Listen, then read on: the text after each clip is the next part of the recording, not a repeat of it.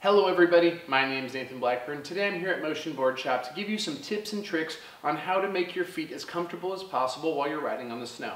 After 10 years of boot fitting people, I can tell you that these are some of the common things that I see that if people were to change, they'd have a lot better and more comfortable time while riding.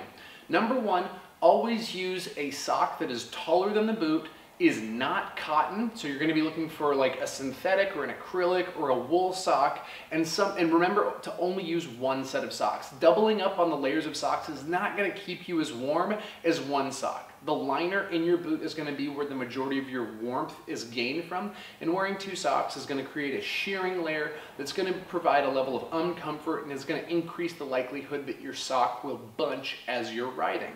So you only want to wear one set of socks that's either wool or synthetic.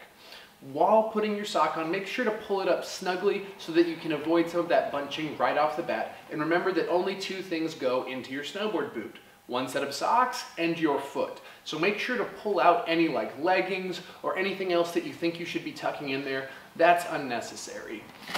If you do have leggings that go down a little far and you're like, oh, I really like these, possibly look into like a 3/4 legging that just doesn't go down as far. That way you don't have to worry about that like bunching above the top of the boot. Now that we've got just our boot and our sock inside, we're going to want to make sure to give some stern heel kicks into the back of the boot so that our foot will drop down even further, and that way when we tighten up the inside liner, we're getting the best possible foothold for riding. With these simple tricks, making sure that you're only wearing one synthetic or wool sock, not getting anything else into your boot that shouldn't be there, and dropping your heel back, you're going to be on the path to success for a great and comfortable day of riding.